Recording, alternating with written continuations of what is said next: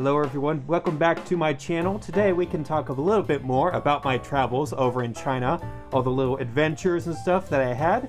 And today we can talk a little bit about Chinese Comic Cons. I guess in the US they would be more like anime conventions. I think over in China, in Asia, they definitely see anime, what we would call anime, you know, Eastern, like Asian animation and all that. That's what we consider anime.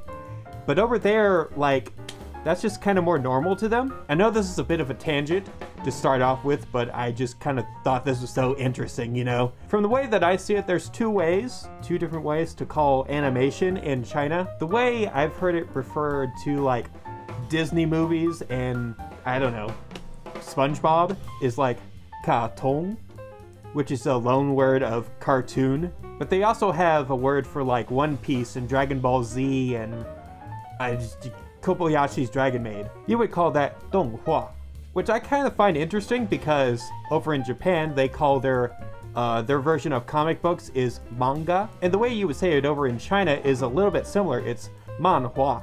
That could mean like a character drawing or a comic drawing or something, you know? Right, so tangent over. Let's talk about the actual Comic-Con event.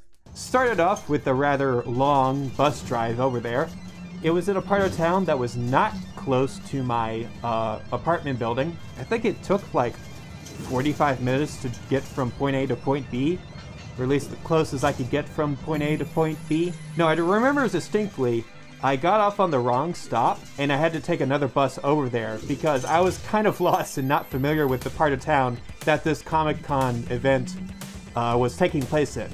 You know, it was just me exploring. Except I actually had a destination in mind, something that I had paid for. It was useful to get there as quick as I could, you know? I mean, it wasn't that horribly expensive to get a ticket to this convention. Over here in the United States, it might cost something like $20 or $40 for a 1 or 2 day event, but you kind of have the equivalent of that over in China. I believe I paid 30 or so yuan, which is roughly, let me do the math. A little over $4 US just to go to a 1 day event. That sounds like a good deal, except we're dealing with China money, and 30 yuan is enough for a really good meal. Like, not fancy or anything, but like something you would get at Applebee's or something. I don't know. But eventually I got there because I was following some people already in cosplay already. And really the only cosplay that I brought was not Burger. It was my buddy Gregor right here. I was carrying him with me in like some sort of oversized shopping bag, the cloth kind that they give you to reduce recycling the plastic bags and all that. And he was in there along with the hand paws and the tail. I believe the tail was already on my belt. No, I think I put it on later. Anyway, I was partialing. And once I finally got to the bus stop at my location, I found out it was a bit fenced in and you had to pass through a bunch of like auto repair garages and stuff just to get in there. By the way, the only reason the footage that you're seeing is so shaky and kind of awful is because I decided to try a selfie stick for the first time. I didn't want to bring my expensive actual camera with me. I kind of felt like being a little bit experimental and using a selfie stick in just the camera on my Chinese smartphone. And while the picture quality was okay, turns out you probably should not buy a selfie stick right from a convenience store, because those things are god-awfully cheap. In a bad way. Moral of the story there is that if you're gonna get something worth getting, buy it at a decent price, and not at a convenience store, unless it's something that is so ordinary and common that you might as well do that already. Anyway, walking past a bunch of little auto repair garages and stuff, I finally get over to the entrance to the event. This is what my ticket looked like, by the way. And here's the back. All right, so they call out to me and say, hey, over here, man, over here. Hello. They actually talked to me in English. I should mention that the way I found out about this event in the first place was a little poster with a QR code to a QQ chat group just for the people attending the convention. If you didn't know, QQ is the result of a Chinese version of ICQ, an old chat program, and then they just kept adding on to it and adding on to it until it became its own program. And for some reason they use a penguin mascot similar to Linux, but it's not the actual Linux penguin, it's a different penguin. Really, they're not stealing anything, trust me. So some of the organizers for the event, the ones that could speak English, were talking with me after I explained that I was a white Guoren that could only speak 一点中文. They helped me with the payment process. They gave me directions to the place. I'm guessing some of them were working the front desk outside the entrance there, so that was always helpful. Yes.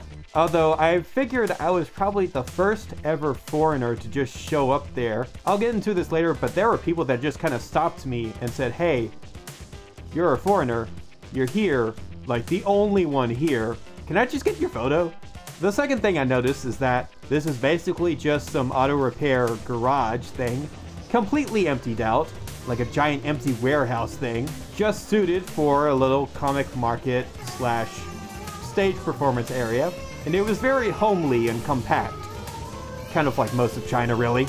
I mean, what are you gonna do when you have 1 billion citizens in your country?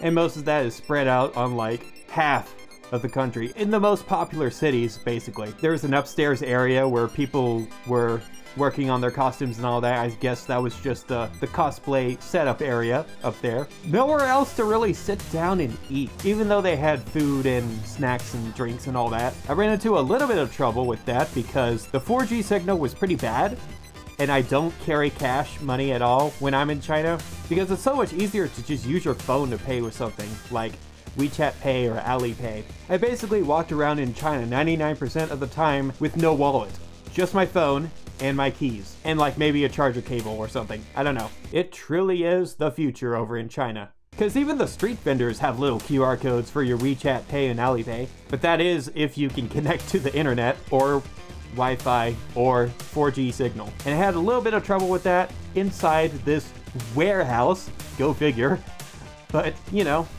I eventually got Wi-Fi signal and paid for my stuff, and then it was all good. Yeah, it was all good. I think I got a lot more eyes on me once I first put on that fursuit. I mean, fursuiting is a form of cosplay, but it's probably not a cosplay they're used to seeing at their event. And even though this is just some small local event, there were a lot of people that really worked on their cosplay game. There were some pretty cool costumes all around. I'll go ahead and show a bunch here on the screen in a little slideshow, I guess. And here's something that's a little bit different from your usual Western or American, from my perspective, conventions. There were a lot of kids there. And by kids, I mean people under the age of 18. By themselves, no parents or guardians, just by themselves with their friends. And the people running this thing, they were okay with that. And that's a little weird. I mean, it's not bad, it's just weird. The reason that you keep kids within parents' view, for the most part, at a convention is because kids can be rowdy. But I guess because Chinese and most Asian cultures expect more conformity and all that, they just knew to behave a little bit better when they're not within their parents' reach. I mean, I saw little kids doing errands for their parents, no supervision, just on the streets, even late at night, outside of this convention, just regular everyday things. That's so weird to me, you know? It also made that kind of weird because some of them really wanted to be friends with me, and I don't have a problem being friends with people under the age of 18 or even under the age of 21, the drinking age here in the USA. Like, I felt like some of them had crushes on me. I'm just not used to that at all. I'm sorry. It was a bit flattering, but then again, I was in a position where I could seriously take advantage of that.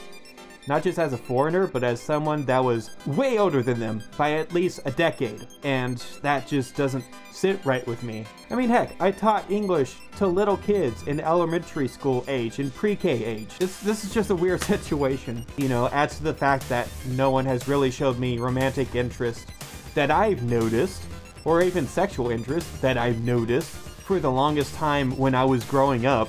And now suddenly I'm in a foreign country, very homogenous, like 92 to 93% homogenous, and I'm suddenly there, and I'm treated different as maybe a romantic or sexual interest, or just, you know, a special person. Hey, I should move on. You understand my situation. You know, I kept my distance. I'll go ahead and show you my merch that I got. It wasn't actually that much. I had to take some of this stuff home with me, and that might be difficult if it's something too big. So one of the things, I actually just gave it to a friend. I'll have to ask if they can take a picture of it later. It was a little fan that you could just wave at yourself. I also got this little stand of Toru from Miss Kobayashi's Dragon Maid. It's always cool. Just as a little bit of a gag gift to myself. I got this very anime-looking sleeping mask thing. I've never worn it. I've only used it for like a silly photo here and there. I'll have to give it to someone actually. I don't use sleeping masks at all. For me personally, complete darkness, trying to sleep in that, scares the hell out of me. I need some sort of soft light or background noise just to keep me sane and sleeping well. I also have just the random button and card things of arts, whatever. Those were more like freebies anyway. Speaking of freebies, one person just decided to gift me some cotton candy. And hey, it's been a while since I've had cotton candy. Not since I've been to like the Texas State Fair, I think. And it was, you know, it was pretty good. Except I had to wash my hands thoroughly just because I had a fursuit. And that sticky stuff was gonna be very sticky on my costume that I did not want sticky. Now outside of shopping and photos, there was the stage. And on the stage, you could do anything if you asked them, I guess. I think it was just kind of an open renegade stage thing. Like, there were people just doing karaoke, doing dances. There was an MC there that did little skits and audience participation. I didn't understand jack 99.8% of the time because, like, it was all in Chinese. And I still have just a basic understanding of the language. But one or two of the people that was managing this little renegade stage area asked me if I wanted to perform or do anything special. Yeah, I said, okay, I'll do that. I didn't know what I was really doing. I hadn't prepared anything. I did not prepare anything at all. But I decided to go along with it to put on a little show because, you know, it just felt a little bit special to do that. Usually if it's just a little simple song and dance that I don't have to think too much about, you know, I'll perform for people. It's fine. What happened was I was trying to pick a certain song from Clarice. I actually wanted to pick the song that they used for the opening for Oremo, but I showed them the wrong one and instead got the opening for Madoka. But it works. Clarice is a good group.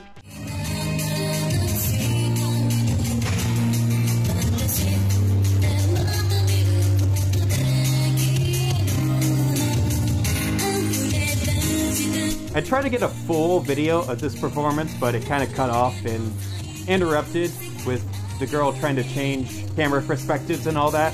And also, I don't think the speakers themselves were this distorted. I think that's just how it was captured on my cell phone camera thing, on the speakers there. Which kind of sucks, because, man, this sound quality was pretty bad.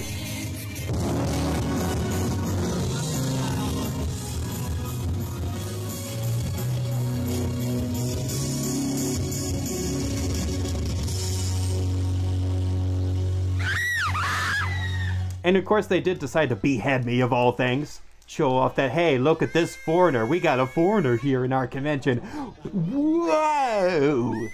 It's cute. Whatever, it's cute. And of course they try to interview me and stuff. And like, I was just trying to show off my basic Chinese and all that, you know?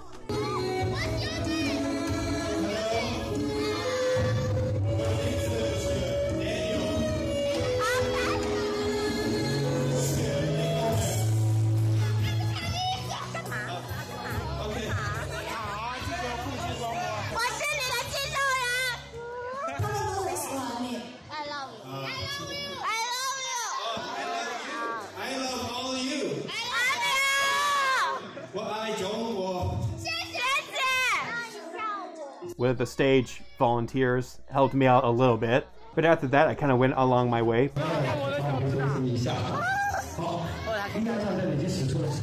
By the way, the teenagers or whoever that did speak English, they wanted to know about America. Specifically Trump. Didn't expect to have that conversation with a random Chinese teenager, especially in English. They would just come up to be like, hey, what? Tell me about America. Do you like Obama? Do you like Trump? And I was just like, trying to answer them as best as I could. I tried to keep my English a little bit simplified just because They're probably not used to native English. They're probably more used to the English that they learned in school, which is a more basic and simplified and academic kind. So I tried to stick with that vocabulary. If some of them didn't speak quite well English, you could just talk to people on WeChat, and the WeChat would help you translate from English to Chinese or Chinese to English. So it was all good there. Technology is amazing. And China is in the future, in some respects. After that, I went to a little part of town called, was it Mudu? Yeah, it was Mudu. Walked around a little shopping mall, ate some food. But I also went to this little park they had nearby in Mudu. It's like this really beautiful looking place, but it was getting dark, and with my Chinese smartphone, it has a really bad time dealing with low light and dark settings, so didn't really look all that useful. But it did have a fun time, and that was how I survived my first Chinese anime con / Comic Con. The fact that it was only a one-day experience, it didn't bother me that much. They have like little events and gatherings like across the month in different little parts of the city that I was in. Unfortunately, it was tough to get time off to go to these events just because I work on weekends and all that, and I kind of needed a justified reason and to shift my schedule drastically at some points just to get these little weekend getaways. Ah, the life of an after-school teacher. But yeah, that seemed like a pretty cool experience to me, so I don't know, what do you think? Do you have any other questions about Chinese Comic-Cons and all that I may have missed? Until then, this has been Lightning Runner as Burger the Bull. I'm gonna try and do more Chinese adventure stories and travel stories and all that at least once a month, along with my How Furry reviews. I have some social media down in the description. That would be my Twitter and my Telegram and my Instagram. I have my own personal Discord server. You can join that too. It's available to the public, but I also have a Patreon, and I have certain perks for my Patreon users on my Discord server. If you want to just give me some change anyway, that's fine as well. Again, all of that is in the description. My social media, my Discord server, and my Patreon. Go ahead and check it out if you want, after watching this video, of course. And you can always throw down a like and subscribe and all that. Make sure you watch a couple more videos beforehand before you fully subscribe to my channel, just to give you an idea of what my channel is like. Not that there's anything bad on my channel. I mean, there's some cringy stuff that when I was first starting out, but you know, you grow and you change after a while. Anyway, good seeing you guys. I'll probably talk to you guys later, talking about my trip over to South Korea, maybe? Yeah, let's go with that. I don't know. Anyway, see ya. Time to realize.